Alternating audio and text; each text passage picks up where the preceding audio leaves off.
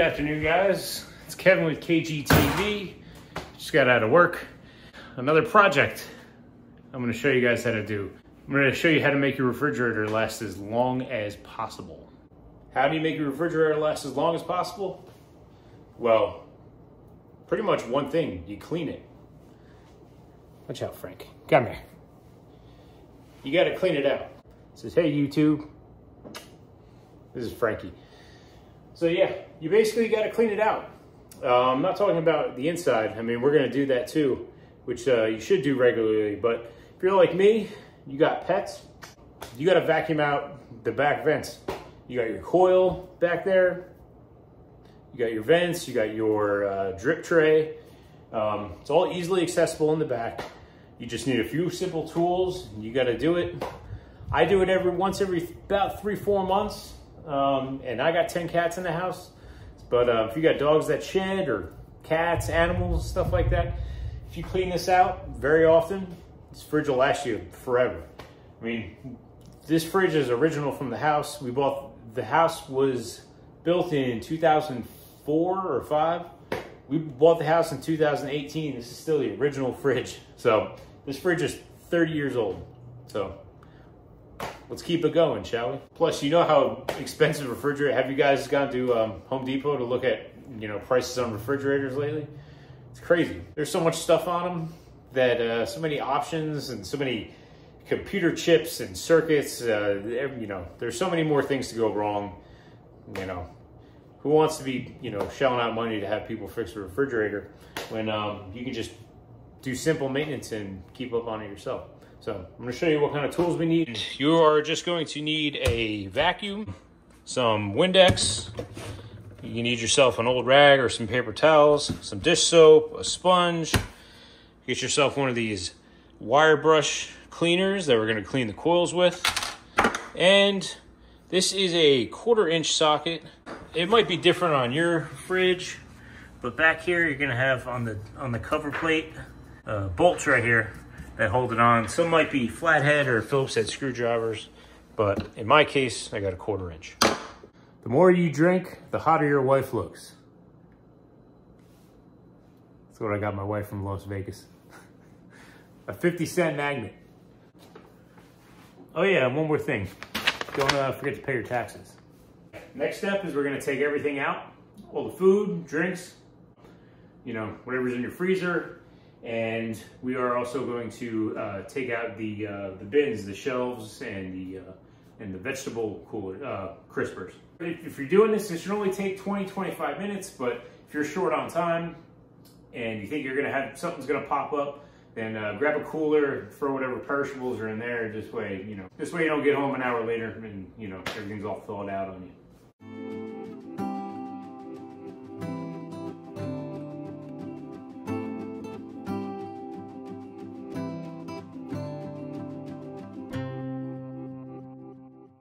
As you can see, look at that. I don't know how. I mean, you just get gross in there. I don't know how the cat hair gets into there, but it gets into there somehow. Maybe gets into the vents, but you can see these vents are dirty back here. If it'll focus, you got some schmutz on the walls there. Close that. Look at this, man. Bro.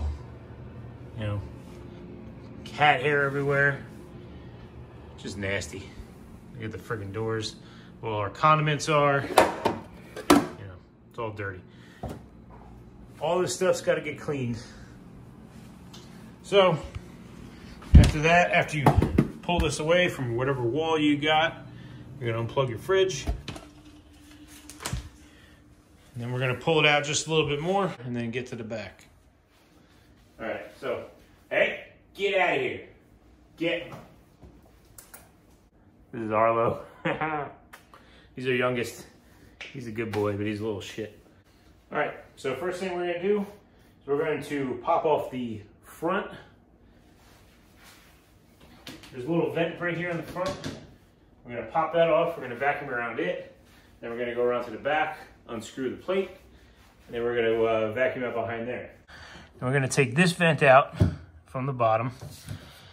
Mine just pulls right out like so. Hit this with the wire brush, And we're gonna get all that out of there, and we're gonna hit it with the vacuum. And then we're just going to basically hit whatever we can with the vacuum here. All this stuff here, as you can see. And while I'm down here, I'm also gonna vacuum out the inside. Any hair, any stuff like that, food particles, hair, all that stuff. You know, once it starts thawing out a little bit, it's easier. If you got hair in there, it's much easier to vacuum out than to hit it with the sponge and kind of move it around, picking wet hair off a fridge. So if any of you guys know how to keep cat hair out of the refrigerator, please drop them in the comments. I'd love to know. Get all of that crap out. This isn't as important, but it's almost as important as when we clean the back. I'll hit it with the sponge after that. Now you just gotta be careful with these because they usually just got plastic clips like mine. So when you're putting it back in, just don't force it. You don't want to break these off. Yeah, there we go. Come on.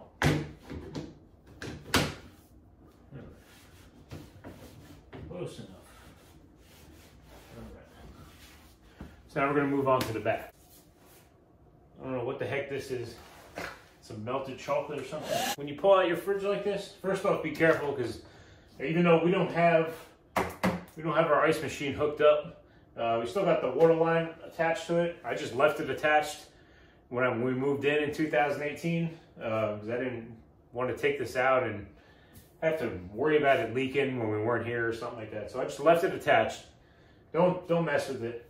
But when you're back here, just, you know, people don't pull out their fridge and, you know, you're going to be surprised to see what's under it. If you got anything, any sharp objects, any broken glass, something like that ends up under the fridge. Sometimes, I don't know, sometimes you might have dead roaches, maybe you have rat feces or something, mouse feces, you know, I don't know. So, you know, you might not know this is going on, but, you know, you pull out your fridge, you know, it's a good, maybe it's a little heads up, you know, something for you to take care of. So we're just going to unscrew these. Again, I got a 1/4-inch socket on these. Put these aside.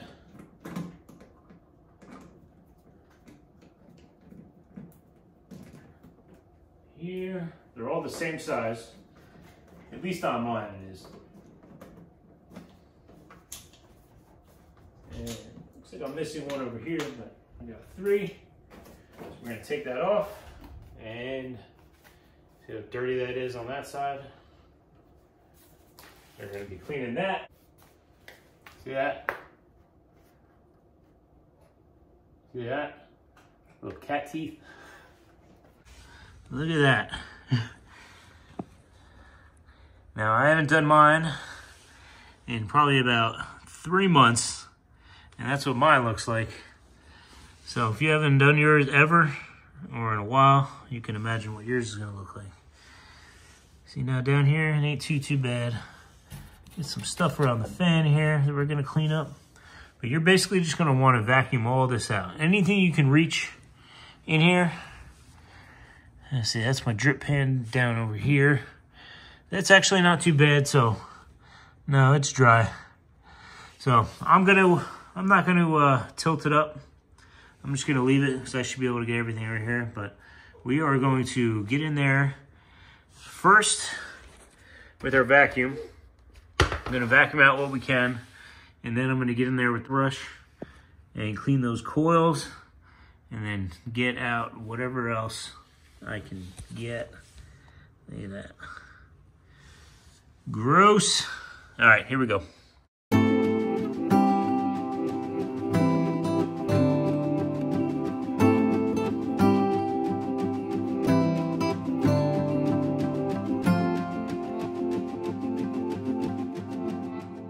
Now, just to show you guys, I'm starting to work on the coils now. There was big chunks of hair all caught up on this fan blade. Try to get most of those, but I'm gonna go over that again with the brush. But you can see the top, I could hit the sides. I could get with the vacuum, I can get back here along that wall. That was all covered in hair. So now we're basically gonna take our brush, we're gonna go in to the back. We're not gonna go crazy, but you can see, look at that. I already went back here once. Decided to show you guys, but look at that. Boom. All this stuff's gonna come out. And it is nasty. You do not want it in there. You want to get all this crap out of here. I'm gonna make a little pile here. Barry, psst. I'm gonna make ourselves a little pile here. Look at that.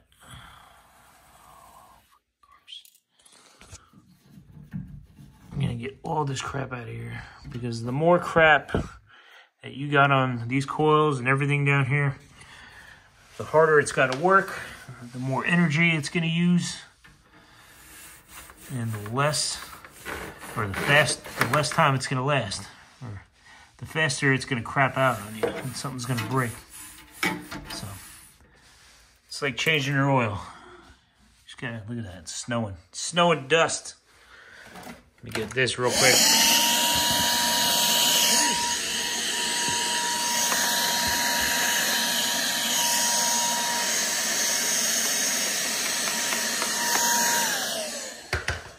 Oh, it's nasty. Look at that. That's just the top, what I did. And you still got some in the back there too. But what we're gonna do is this big open pit that's in the bottom there. I'm gonna try to push all that out. And then I'm gonna tilt it. I'm gonna get whatever else fell on the floor. So we're gonna finish this up here. Just scrub everything down the best of our abilities with our brush. And you don't got to go crazy. I mean, if you want, you can try to take all this out. I never have, to be honest with you. I've never taken this motor out, the fan. I'll just brush it up real good and everything back here because I don't want to mess with nothing I don't know much about. All right. So, would you look at that? See, parts like this, you just got to get in there with the brush because you can't really get in. You don't want to damage any of those pipes or the wiring. See, you got some clips back here. You know, you don't want to go jamming the vacuum all the way back there and messing up any of the sensors or, you know, these delicate wiring and piping, you know, these copper pipes they got going on. But look at that. Look at that. Beautiful. So I got some of that pushed back there, but I'm going to get that later once I move this back.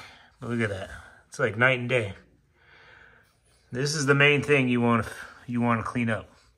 This is what's going to make it last longer. All right. So now that we're done with the back portion, we're going to take our side. I wiped it off with some soap and water. We are going to reapply the cover and put those back like you took it out. One fucker.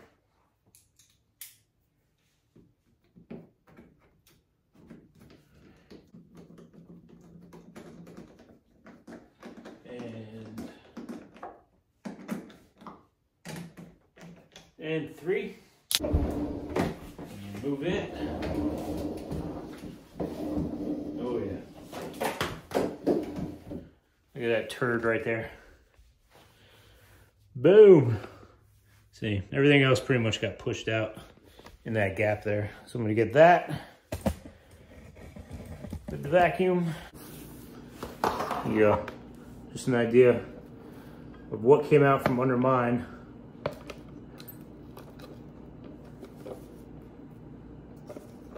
Oh, some more up there. Look at that. Look at that. Huge.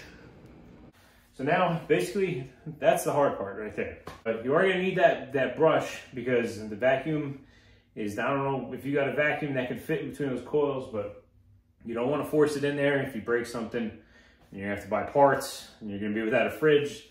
And all this crap that's sitting in your sink and on your countertop is going to thaw out, and then, you know, you're going to waste even more money. So we get that part done. We're going to leave it unplugged. I'm going to wipe it down with soap and water. Then we're going to do the racks one time over, and the what do you call them? Produce bins, the vegetable crispers. We're gonna do those. Then we're gonna put everything back in and slap the power on, and then we're done. And I'll show you the after. What you doing, bud? So yeah, guys, if yours is like mine, you could take these glasses out, clean these up with Windex, just be careful. And then see all in here, you get all these little food particles that come up. I just hit it with the sponge. But just, you want to get all, I mean, you're doing it, you know, you're cleaning it out.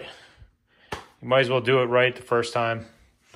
This way it doesn't get too gross, because sometimes I think last time I skipped over on it and it's just got nasty. So we're going to get this cleaned up nice, and we're going to get it all put back together. All right, that's it. Freezer wasn't too bad. Again, if you just got a little Windex, you can pretty much wipe it off. You won't even need a sponge, really, unless you got some kind of caked on stuff, which some of you might do. But a rag and some Windex will do just fine. But look at that. Let me get the flashlight. Boom. Good to go.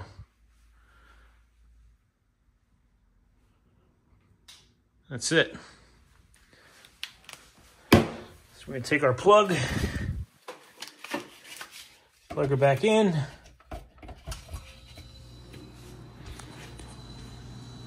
Should hear it kick on like so. That's it. Also, it's probably a good time to go through your 100,000 condiments that you have and see what's expired and what isn't. That's it, guys. Got everything back in.